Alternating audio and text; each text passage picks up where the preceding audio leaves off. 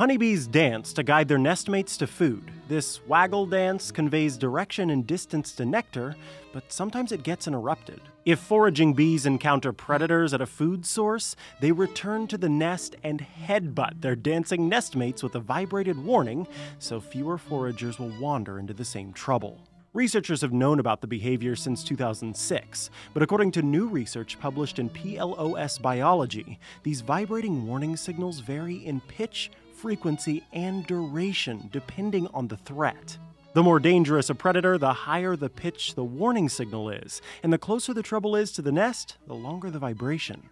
Up until now, this kind of evolved threat awareness had only ever been observed in vertebrates. The researchers say this is the first demonstration of such sophisticated inhibitory signaling or alarm signaling in an insect.